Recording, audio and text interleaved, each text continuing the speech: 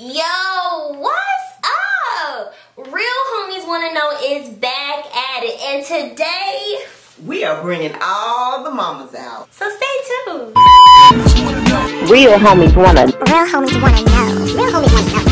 Real homies wanna know.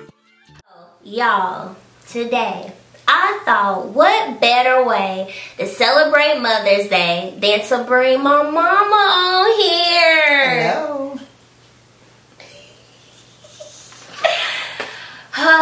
Y'all, she does not talk like that. Do not let her fool you, but we're gonna go on with that. So I brought my mom on here, and we'll also have some other moms that'll be featured. And we're gonna be talking about motherhood and aging. So it'll just give us another angle at the aging experience on a mother-child level.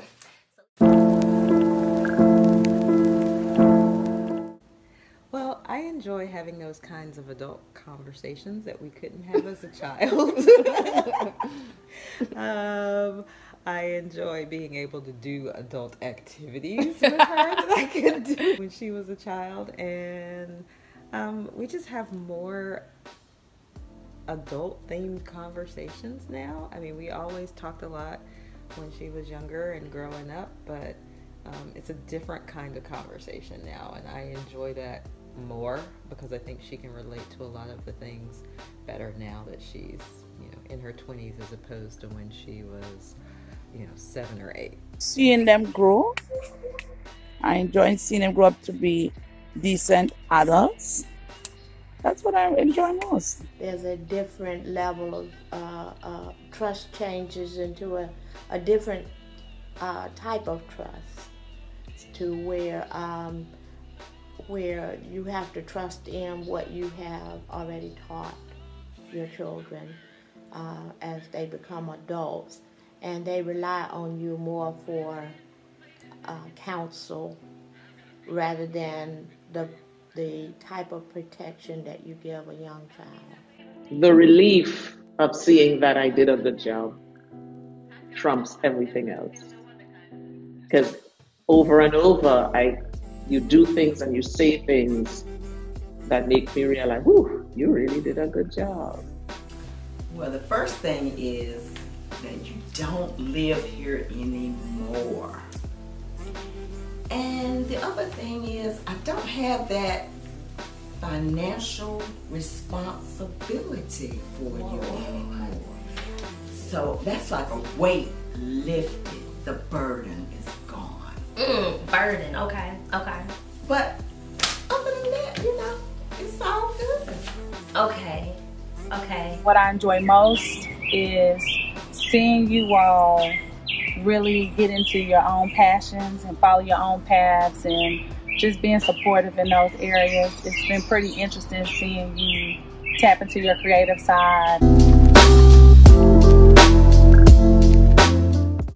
It's easier to communicate the older I think we both get. I feel like I was always really comfortable asking you questions. Like, I always just go text you. I think that's just because I don't really like to lie. That's always something. My friends hate that, but I just can't do it. Don't think that there weren't some times that you did. Anyway. Yeah, I think it's fun to talk about more adult things. Man, I mean, it blossomed. It turned into something phenomenal that I would never imagine just in hindsight. Middle school and middle school, it was kind of shaky, a lot of transition, and partly me, it was partly me. It was mostly me. It was me. I was something else. I don't know how you dealt with me, but you did. But no, it's turned into something beautiful. You're like one of my best friends. I could talk to you about anything, and so I can ask you anything, any random thing, any crazy. Yes, lots of random questions. Lots of random questions without hesitation. Any concerns, and I feel like you can ask me the same. And that makes me extremely happy. I like to bug her and FaceTime her and stuff. And I think it's just gotten deeper as far as like how we communicate with one another, the support, the encouragement. That's all just been consistent, and it's just gotten deeper as I've gotten older. At first, I must say, when I was small, I was really, really afraid of my mother. She was crazy. But even when I got pregnant, she was totally angry. And then when I made my son, she was like, oh my God, my grandson. And I'm like, huh? But in looking back, I understand situations bring different opinions. I think our relationship is very good right now because I feel like both of us can come to each other no matter what and talk about what's going on in your life, and like not just me coming to you, but you also feel comfortable talking to me about your problems.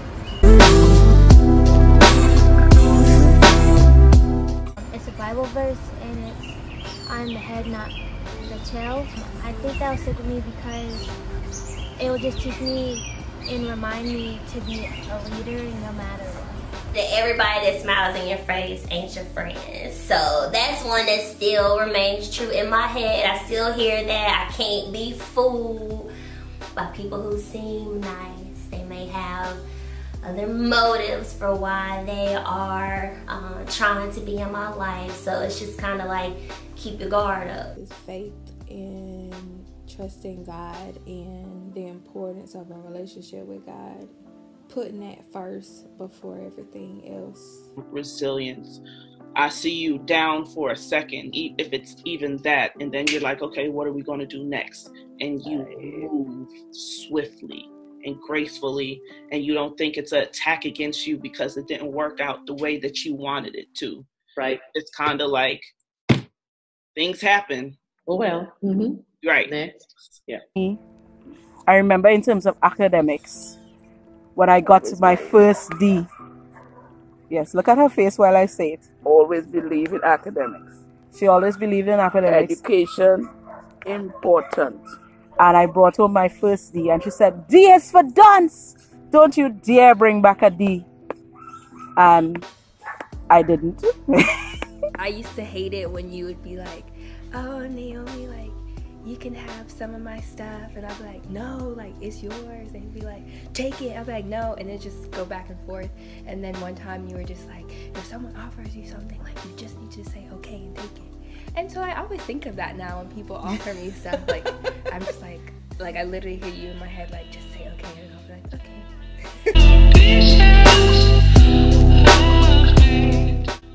Who don't care does feel. Oh my God. Like, listen, I told you once.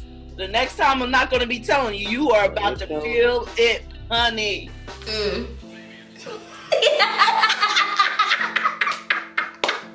That is not a phrase. It's hers. And my mama got, it's like 10 meanings behind a so it could be like a like okay, or like whatever, or it just has several meanings. And you kind of know like what she's saying by like how she's you know. What you could do now, do it now. Don't wait for tomorrow, right? Because you don't know what tomorrow may bring. You know, and that was one of the things that we even learned even a year ago, even when I lost my son and she lost her brother, that today is important. He left one day, the morning, and died the afternoon. You know, and that's one thing we say, what you need to do today, do it now. Show love now. Don't wait until tomorrow, but do everything that you need to do now, because you don't know if there is a tomorrow. Normally they have to do something with me, remembering I'm still a child. And I'm still in your house. That's honestly a lot of them, what they all center around. Okay. So you're not quite that full adult. You're not that fully independent adult yet. In my head, I am. But then you all are very quick to remind me, in your head, I'm not. You gotta trust God and believe in His word, and His word is true.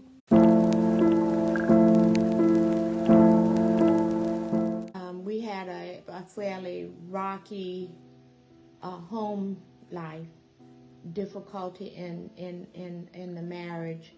And so being a child growing up when your parents are not functioning in the love of God the way they should toward each other, and then there's separation and all those things that come along, it's really not conceivable that your child will understand. But you have to hope that as they get older and life begins to happen to them, that they will begin to see some of the decisions that were made and some of the things that happened in light of life itself and in light of how difficult it is to make decisions, and in light of the fact that there's always going to be pros and cons. I tell you all the time, like, we love you, but God loves you more. And that sounds so cliche, but I really hope that as you grow up that you realize what I mean by His unwavering love for you. It can't even match our love. And I know you know that we love you, right? And so I just hope that you one day, like, wow, this is what she means, because no matter what you do, you know, He got your back. He loves you. He loves you. He's your number one fan. The manner in which I had to maneuver my second marriage, and I use the word maneuver because when a step parent is involved, the glue that holds it together, the wife and the mother, has to walk a thin line and has to constantly maneuver, especially when there are opposing preferences and opposing opinions, and sometimes the two parties, it's difficult to please both parties. And as you maneuver that, I kept thinking, I hope she understands why I'm doing what I'm doing, even though she may not be pleased with the decision I had to make. The way I used to buy your snacks, and Christina was the one that would say, my mama doesn't give us real snacks, it's fake food. And I always tried to look out for your health so that when you got older you would eat right. Yeah, we had to always drink water. Yeah, that was very important. I never knew what oodles and noodles were until I got to college. My resilience, absolutely my resilience, my zest for life, and my Jesus complex, meaning my mother always had to tell me, you cannot save the world. You're always trying to save someone or something. And I see that in you a lot. You like to run.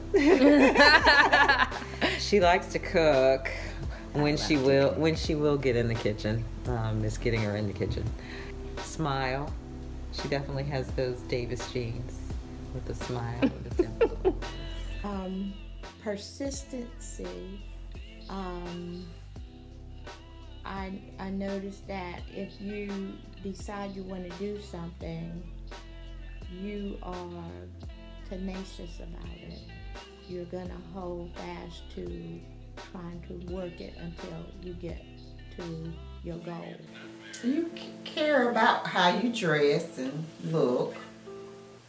You want to have financial security. So you're always trying to have a little budget. So, you don't have to eat pork and beans all the time. None. Even though we work together, live together, we don't seem to have the same characteristics. Okay, we both love children. I think that you're very loyal. I'm a very loyal person, and I see it in the way you interact with your family and with your teammates. I think you're very magnetic and you're very true to the people that you love.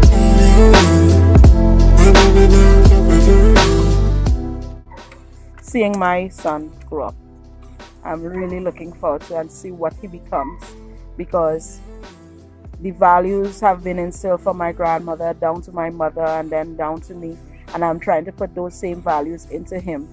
So I really would like to see what will he become, taking those values up. Basically, I look forward to doing new things. I look forward to living and continuing to have the presence of mind and strength in the body, the resources, the people resources, the financial resources, the ability through God to do things, to be a contributor to society. I don't really believe in retirement. I think retirement from a job is okay, as long as you don't retire from life. I really look forward to the adventures that I'm gonna have, and now especially with the friends I've made in college, like looking at the way that we're gonna grow over the next few years and really looking at my career trajectory and some of the things I have envisioned for myself, getting my business degree and hopefully a master's degree at some point. Just like things that I'm really excited for to reach my dreams as far as entertainment and media. And all the little things that come along, like a family and things like that. New experiences. Society has placed these limitations on us because of our age that has a lot of my peers certainly expecting that as we get older, experiences are limited, boring, and I know I have dispelled that myth, and I look forward to the next adventure. I also am looking forward to grandkids, because I've already carved out a portion of my time and space for grandkids, but it won't change the fact that every day is an adventure, and I look forward to what every day has to bring. Just continuing to learn about myself and work on getting better with my patience and my relationship with God. Eventually, I'll get married and have kids. But at the top of the list is just watching myself continue to grow and become like this strong woman that just knows, like, I got the juice. I look forward to retirement. When I say retirement, not just retirement from a job, retirement from housework, from everything that's going on. Vacation. I haven't gotten here yet, but I hope that I begin to look forward to a day when I wake up. I kind of check on you and your brothers, but my day is evolved around, what I want to do and only what I want to do for the day. Aging is a beautiful thing, so I look forward to traveling more. I look forward to learning more. I look forward to interactions with you, kids. I look forward to everything. Aging is beautiful. It's just like more life, so I look forward to more life. Just having a happy existence, being closer to God, having an empty nest. Being able to watch my children grow into independent adults and have their own homes and build their own lives and families and hopefully eventually grandchildren. These are just some questions I thought were cool to ask each other. But it's just a good way of seeing that motherhood has an impact on how we grow up. So the lessons that our moms or people who played a role of a mother in our lives, those lessons that they teach us when we're young, whether they taught us to us on purpose or it was just things we learned by watching them, they all shape who we end up becoming as we continue to age. And I'm just grateful that God gave me my mom. She's my homie, you know, we hang, we talk, we encourage each other on those days when we don't feel like working out. And I know when I had disappointments or anything like that, like I can go to you and you'll help me. So thank you, Mother. You got anything you want to talk about? No. Y'all, I promise. What you see here today, this is not how she acts on camera. Yo, we low-key kind of act alike, like, but she's really being like. That's all I have. Happy Mother's Day. Happy Mother's Day. And thank you for watching. And bye-bye. I had to tell them to be blessed first, and then we say bye. In the meantime, in between time, be blessed. What she said. Bye. I said a Mother's Day prayer for you to thank the Lord above for blessing me with the lifetime of your tender-hearted love. I thanked God for the caring you've shown me through the years, for the closeness we've enjoyed in time of laughter and of tears. And so, I thank you from the heart for all you've done for me. And I bless the Lord for giving me the best mother. The best mother. Best mother. Best mother. Best mother. There could be. Happy Mother's Day. Happy Mother's Day. Happy Mother's Day. Happy Mother's Day, Mom.